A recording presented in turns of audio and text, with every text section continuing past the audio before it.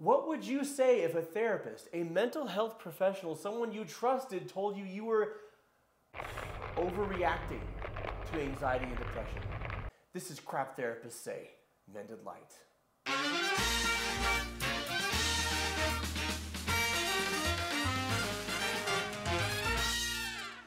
I feel like you're a little bit riled up about this. I am riled up about this because I get upset when therapists say hurtful things. It's a blight. It's a blight on the profession, and I take it personally, and I demand satisfaction. If this therapist were in front of me, I would take my glove off and slap them across the face with it and challenge them to a duel.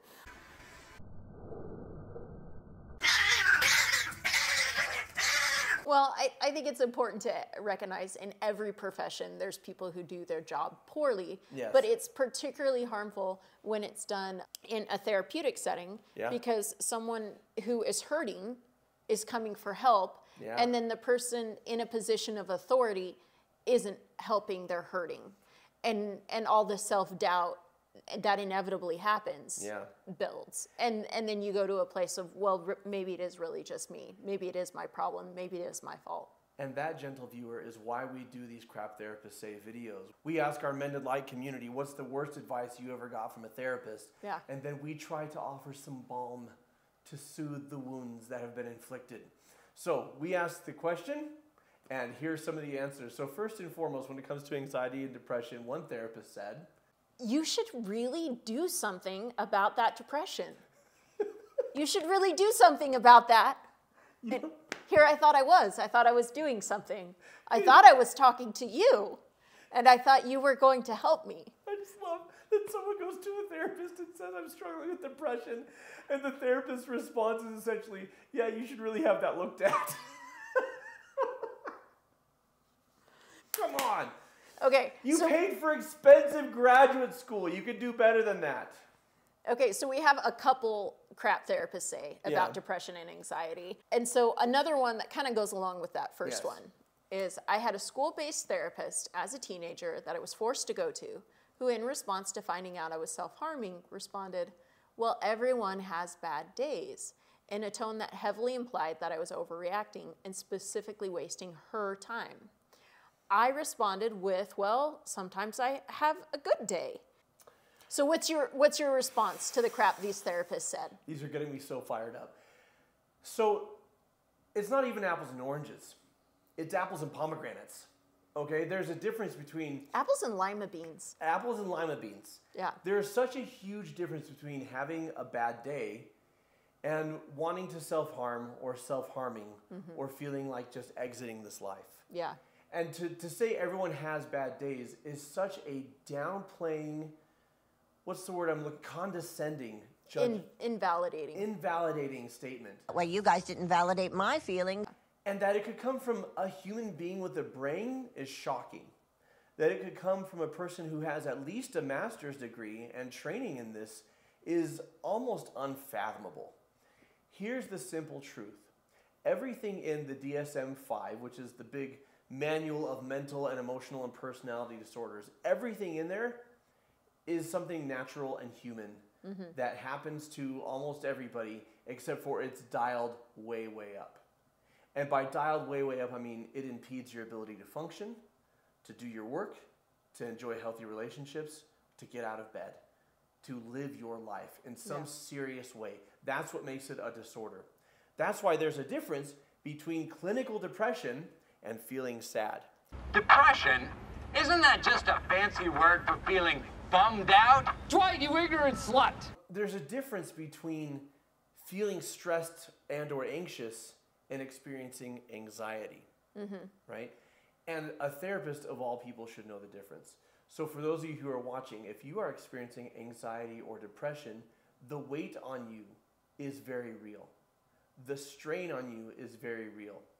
And for anyone to compare it to the average human experience of sadness or stress, or having a bad day, way, way missing the mark, don't give it a second thought. That's just them being ignorant. It has nothing to do with you and your experience. So this reminds me of something you were talking to me about, healthy joining versus unhealthy joining. Yes. And doing that in therapy in a way that's supportive for the person that's coming to see you. Yes. So joining is how you connect, how you build a bond. While there are techniques, what matters most is that it's genuine and sincere. And one thing that therapists are trained to do is to connect on shared experiences. Not to say I know how you feel, but for example, if I have someone in front of me who's lost a parent, for example, I can say that I lost my mother too, and I understand some of what that grief feels like. And then they feel like, okay, I've got a kindred spirit who's been there. That's powerful. It's detrimental, though, when you try and compare your experience to another person's, and it's not even in the same ballpark. If I've never self-harmed, or had the urge to self-harm, and I have someone that comes to me and says that's what they're doing, and I say, well, we all have bad days, that is some crap joining. It is not the same thing. Go back to school and open up your office for someone who knows what the hell they're doing. Next. Well, now that we know how you really feel about that crap therapy, on to the next one. Yay! Who wants to see John riled up some more? Oh, this one was funny. This one was funny. I don't think your problems are real problems. Have you ever tried considering that point of view?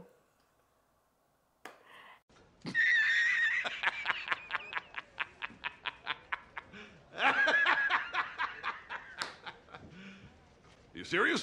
And then a therapist minimizing suffering and disabling anxiety and depression, saying it's normal, it happens to everyone.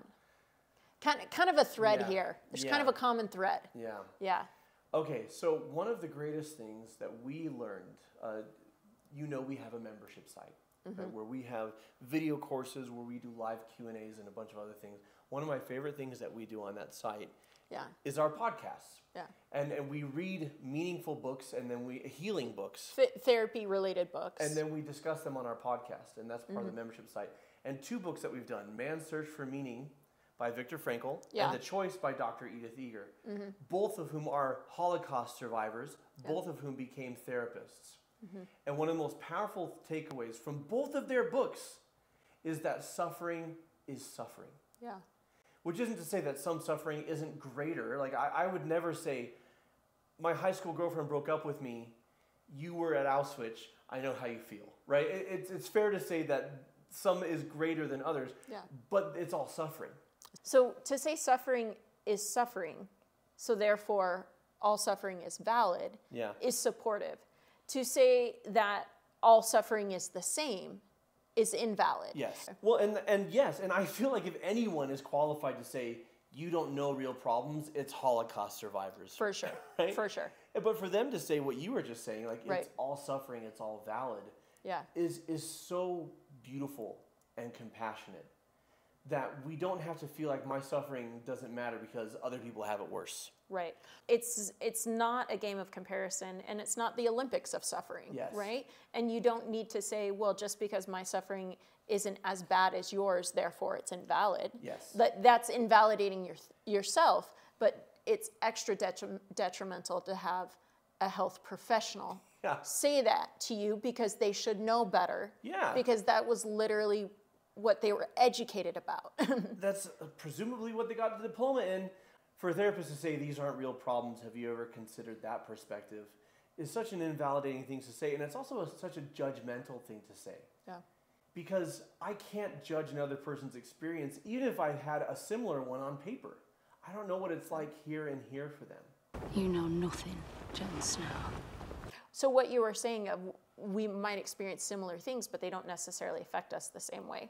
And that's one of the reasons why I love what we teach in our personalities course. Yeah. Because someone can go through an experience, and if you're a healer personality, it affects you completely differently than if you're a closer personality. Yeah. Because you value different things, and you experience it differently. I had this conversation with one of my brothers.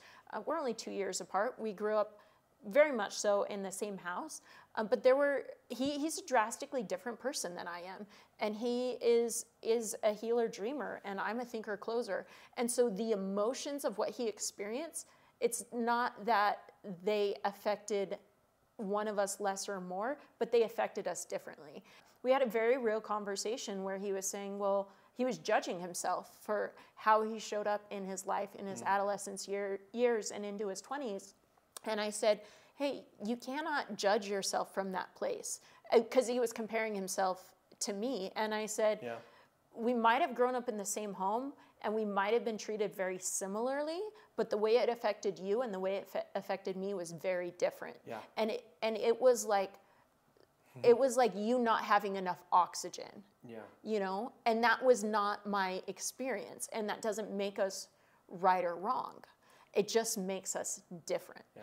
Well, and this reminds me of this moment in Harry Potter and the Order of the Phoenix. Harry's godfather, Sirius Black, has just died. And Dumbledore, trying to connect with and console Harry, says, I know how you feel, Harry. You don't? Dumbledore is saying this because Dumbledore's lost people. He knows what it's like from his experience to lose someone you care about. But it wasn't the same relationship. It wasn't the same two people. It wasn't the same history. I mean, the fact is, you and I could have an almost identical crappy day. Like right. If the universe decided to hand us the exact same thing, like flat tire, shirt snags on a nail and rips, you know, kid breaks a dish, like we could have the exact same day, but because of not just personality, but life experience and what's been happening leading up to that day in our lives, it's going to be a different experience. So as a therapist, here's what I would say. You know, I've had a similar experience, and this is what I felt when I was going through it. Is that similar to what you're going through, or is it different for you? Because then I hit the sweet spot of showing that I care and I'm trying to understand, but I'm also not presuming to know where they're coming from. And to say it's normal and it happens to everyone, instead of saying that, which is dismissive, I could say something like, you know, the truth is, even though the experience is different for every person, there are a lot of people who experience anxiety and depression, and there are some similarities. And I feel like what's helped others might help you, though we may need to figure out what's the exact combination of things that will help you through this. Do you mind if I share some of what I've learned with you? That's a helpful way, instead of, it's common, everyone goes through it. Basically, here's the big rule of thumb, whether you're a therapist or just a freaking human being. And trying to be a friend. Don't assume, listen, and to understand. And if you're going to offer helpful advice, recognize that just because it seems helpful to you, it may or may not be for the other person. And above all, practice compassion. So we want to know, what do you think of the advice that we shared and our thoughts? And what advice would you give somebody whose therapist minimized their pain? And if you've received poor advice from a therapist, let us know in the comments below, and we just may respond in one of our Crap Therapists Say videos.